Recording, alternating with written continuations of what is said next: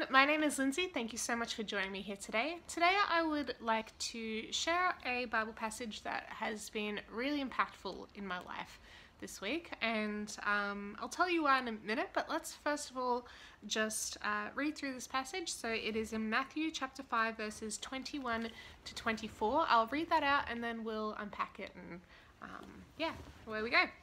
So this is where Jesus is speaking. He's doing the Sermon on the Mount, so with the Beatitudes and with a variety of other things that he says. And this is somewhere in the middle of it all. He says, "You have heard that it was said to those of old, 'You shall not murder, and whoever murders will be in danger of the judgment.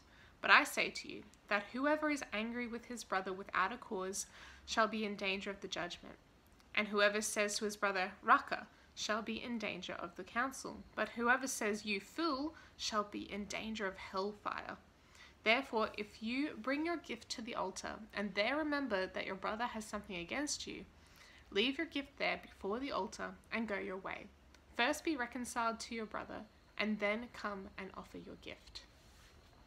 Okay, so that's the passage. While I was in the middle of some big emotions this week, this passage jumped to mind. So recently I've been experiencing some struggles, and I was chatting with a mentor of mine about some of the things that I was coming up against, and some of the issues in my own character, and issues in the way that I was dealing with certain situations regarding other people.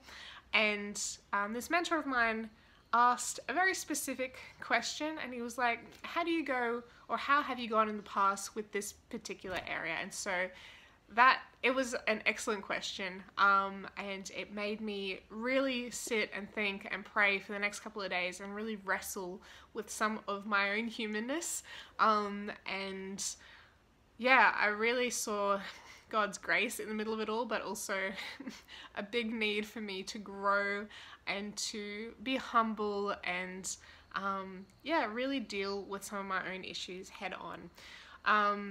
And as I was processing all of these big things that I was going through in my mind, my mum called, and she called and she said, "Hey Lindsay, I've been praying and I've been impressed to say something to you. You're not gonna like it, but I really think you need to deal with an issue regarding another person that's been ongoing for you for a while now." And I was not happy to hear that at all. I crossed my arms and I was all grumpy and everything. And my mum knew it was probably wiser just to end the conversation there. And so we said goodbye, and I immediately was like, okay, God, like, what do you want to tell me about this? Like, what is there that I need to pray through about this situation? Because I trust my mum hears from God enough to say something like that. She knows it's not wise of her own strength to say something along those lines to me. So I knew it was God actually prompting her to bring this up for me in the middle of processing other things, being vague about who and what, just to protect identities and keep this nice and smooth. But yeah, so I started praying, and as I was praying with the context of the issue that I was processing beforehand in mind, that this mentor of mine brought up to me the previous day, thinking about a very specific person and a very specific issue that I'd been experiencing for a while, in this context, memories from like 10 years ago started flooding back to me, and the Holy Spirit was showing me that an issue that I had with someone was not entirely their fault, in fact, and it was actually quite a fair bit my own problem that I had created, and I'd never seen it in that light before, and so an issue where I felt like I had never received an apology from this person, or there were just things that weren't dealt with in a way that I felt closure with. I now saw that I was the one who needed to apologize, and that I was in the wrong, and that I had very much contributed, if not created, the issue. And that was a very humbling moment for me. And I was like, oh, I know that the right thing to do here is to get in touch with this person and to apologize and make things right, but part of me was like, I don't want to do that. And I prayed about it. I was like, God, do you want me to contact this person? And immediately this passage that we just read through a moment ago came to mind. Where it says in verse 23 and 24, therefore, if you bring your gift to the altar and there remember that your brother has something against you, leave your gift there before the altar and go your way. First be reconciled to your brother and then come and offer your gift. For me, the way that I read that in this context is when it says your gift, bringing your gift to the altar, I'm saying when you are worshiping God in any way, if in the middle of your worship, whether you're singing, whether you're reading the Bible or praying or whatever it is that you're doing, and it comes to mind, the Holy Spirit impresses you that, hey, there's actually an issue that is left unresolved now. Once that comes to your mind, it's in your conscience, it's required of you. God is saying, don't keep worshiping me in this moment until you've dealt with that problem. And so as I was praying the other day and I was thinking through this and I was being humbled and realizing my own sin and guilt in the situation, I knew that I wasn't even able to continue worship that night until I had made some sort of an effort to make reconciliation. And so I tried calling and I texted and in the end, it seems like there is now reconciliation and that there is more blessing and more peace in that relationship. And as I was going through the process of crafting a text to apologize and to do all the things that I knew was necessary and right, I was starting to feel so much more peace in that situation. And then as I was processing that, I remembered some other people I need to deal with and apologize to, and I was like, oh my goodness, I'm not very good, am I?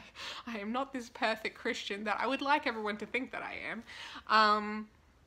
Yeah, so I just wanted to share that with you, that this is something very real that I'm experiencing right now. I don't like to share anything less than real and authentic with you guys if I can avoid it. Actually, to be honest, I don't want to tell you guys any of this stuff, but I feel like it's a burden that I have, that I do need to share it because somebody's got to say it at some point. Might as well be me. So I wanted to share this with you guys just in case any of you guys are experiencing interpersonal issues or something like an issue that's with like a family member or like an old friendship from years ago that you can't even really remember why you're not talking to each other anymore, or yeah, there's some sort of breakdown in communication, in relationship, whatever. Maybe have a time with prayer with God, and maybe see if there is anything within you, any other, I guess, sin or any patterns in your life, any types of behavior that maybe you contributed to that situation, and maybe you need to just be humble for a moment and humble yourself and apologize, not expecting anything back. I wasn't expecting anything the other day, and yet I received a blessing, I received peace, and I received reconciliation with this person. So for your own good, for your own salvation, because it talks about in verse 22, I say to you, whoever is angry with his brother or with any person without a cause shall be in danger of the judgment. And whoever says to his brother, Raka, shall be in danger of the council. But whoever says, you fool, if you say that person is an idiot or is less than or is, you're just bringing them down, you will be in danger of hellfire. Your salvation will actually be in danger, because when you are tearing someone down, whether it's to their face or behind their back or even in your own mind as you stew over that issue, or you don't want to have anything to do with them and so you avoid them, all of this stuff, it's not representing God's character of love.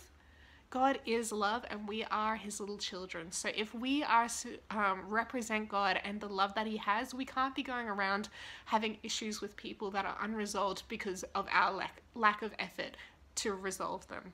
I was really blessed in this occasion that the response was good and I didn't have like a big battle or anything, like it could be with another person who is less gracious. So yeah, like I just really want to share that with you guys if this helps you in any way, please let me know. Please share it with a friend. Yeah, allow the Holy Spirit to convict you and be obedient, be humble, go reconcile. Reconciliation is so important, and such a blessing and brings so much peace. That's all I have for you guys today. I really hope it helped you, and I love you guys. I'll see you again next Friday. Bye.